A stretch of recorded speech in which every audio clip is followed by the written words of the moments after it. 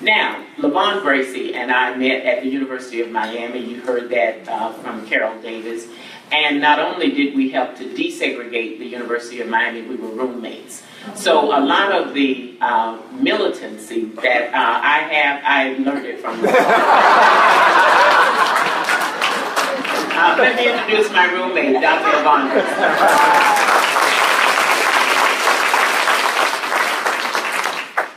Thank you, Senator. Well, I started out in school in St. Augustine, Florida. My father was a minister, my mother was a school teacher, and my father was the president of the NAACP. He started having sit-ins at Woolworth in St. Augustine, and as a result of all of his activities, my mother was fired from her job. The Ku Klux Klan put a bounty, I guess, on my dad, said they were going to kill the whole family if he didn't stop all of his activities. And it was rough living in St. Augustine. My mother then took a job in Bunnell, Florida. Within 2 years, they fired her there for my dad's activities. So it was terrible in St. Augustine.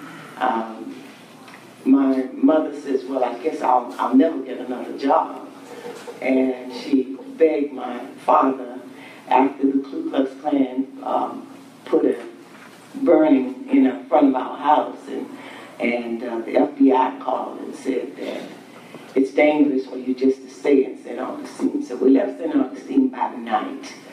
My mother had us to lay down in the car because she said that if they bombed the car, they wouldn't see anybody but my dad in here. So my dad was called to a church in Gainesville, Florida. My mother got another job teaching school in Gainesville. My dad promised my mother that he would not get involved in civil rights and that we will have a nice life in Gainesville.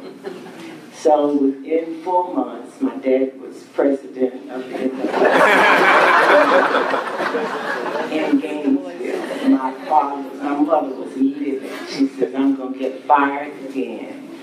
So my dad said, no, it won't be as bad. So the first thing my dad did, he saw that the school system was not integrated. This was in 1964.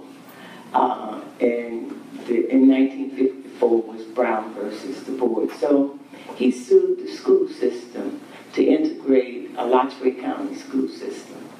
And the judge indicated that they had to integrate with all deliberate speed. Well, Dad began to knock on doors trying to find African Americans that would allow their kids to go to the all-white school. He wanted to start out with the high school, which was Gainesville High School. He knocked on about 500 doors. He found a 10th grader, 11th grader, and I was in the 12th grade. So my mother said, absolutely not. So my dad and I continued to conference and convince my mother that I should be the person to go over to Gainesville High School. Well, the FBI came back to the house and said that this was not a good move, that they could not guarantee our safety, and that they could not guarantee that I would live through the year. Well, Dad would take me and the 2 others to school every morning. We would have a police escort in the front and a police escort in the back to take us to school. I knew from the first day that it was going to be a horrible year. I got out of the car after Dad prayed with us. As soon as I got on the property, I started hearing the N-word. I got spit on every day. When I first got to my first class, I sat on the first row. And when I sat down, the whole class got up. And the teacher said, why are you standing up? And they says, well, I'd rather stand up than sit by a nigger. So I knew that this was going to be a rough year. Every day that I would go to class, I'd have to look at my chair because they would bring roaches and rats and the snakes and put in a brown paper bag, and she put some alcohol wraps so that I can clean the chair before I could sit down. So I did that. I think it was about 350 in my graduating class. I didn't have one person in that class that befriended me. I knew nobody's name other than if the teacher would call their name. I am convinced that my class had a pact that I would not be the first black to graduate. So whatever that they could do, they would make my life uncomfortable.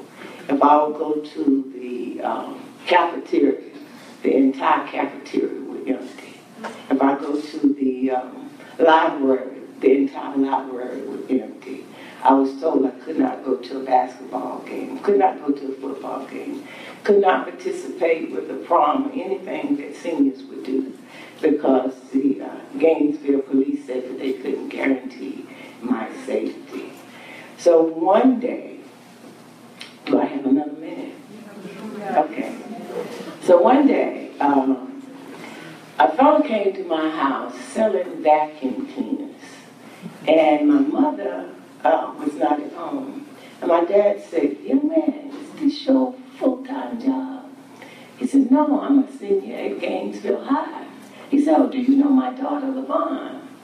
He says, "No, I don't." He said, "I know she's there, but I don't really know her." And so I talked with him. He says, "Listen, I promise you that your life is going to be better because I'm going to stop what's happening to you." So my dad felt real good. He said, "LaVon, your life is about to change." I said, "Let's hope so." So he told the young man, he said, "Listen, I can't buy this vacuum cleaner unless my wife lets me." And he said, "I need to find out if you need to come back to have another demonstration." He says that I'll have LaVon see you first thing tomorrow in the morning and let you know if you need to come back. So Dad said, "You know."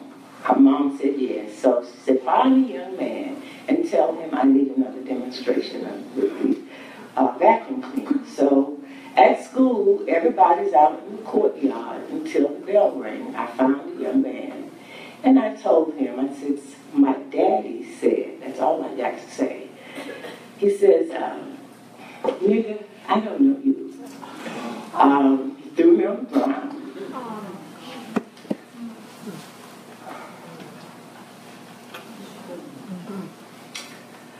All of the kids began to beat me. I bled profusely, and they kicked me, and I have stitches from my front to the back of my head. So I stumbled in the principal's office,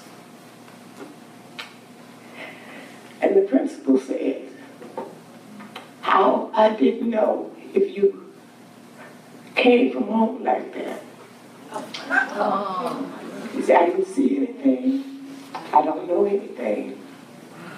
And he said, "Your mom, my daddy must have did this to you." So across the street was a payphone. I stumbled across the street, called my dad, told him I had been beaten. He says, "Well, I'm coming to pick you up." Took me to the black doctor. He stitched me up on my head. My dad said, "You don't have to go back there."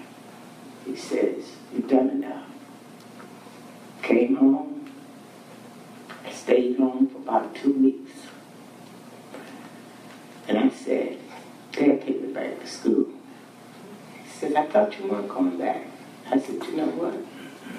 They don't have to kill me. I'm going back. And I'm going to take whatever they have, and I'm going to graduate."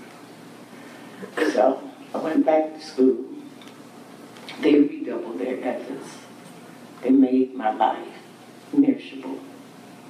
And at 68, it's still the worst year of my life. I graduated. The graduation was at McConnell Center in Gainesville. And so many threats had been put on my life for graduation. They had the entire Alachua County police department out there to make sure that I graduate without an incident. So I made it through that. And then Dad said, well, you made it. But I must admit, I left high school at age 16, hating white people.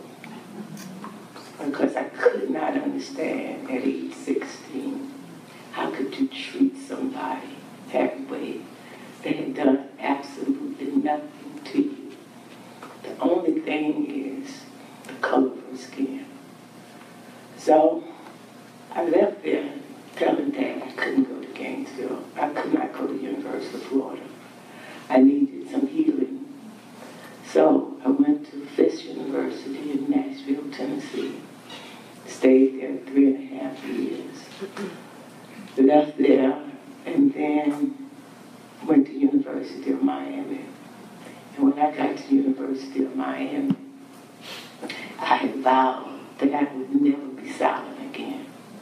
And I vowed that I would never be mistreated again in my life. And that's when I began with voter registration. And that's when I began to realize that the only voice that I would have is my vote. I guess I talked enough.